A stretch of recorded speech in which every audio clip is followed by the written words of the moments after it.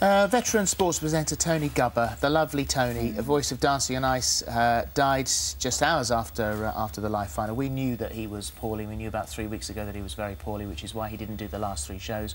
He didn't want to fuss, and so we just wished him well on the show, and then that was that really. But everybody knew that he was going to. So he had that wonderful voice, didn't he? Just he really did. Like a chocolatey, lovely voice. Well, he came to us, of course, after this incredible sporting career, and this is a man who covered every Olympic Games, both summer and winter, from 1972 to 2012, covered his beloved football, the World Cup from 74 to 2006. You know, an amazing voice and a great knowledge. I remember when I was doing Dancing on Ice, and he used to always sort of give the commentary during the scores were going up, and then I'd have to walk on, and sometimes he would say quite outrageous things and very funny, and I'd be the first one that it would have to cut to off the back of those comments. And he had great humour. He did dancing and all the other sports.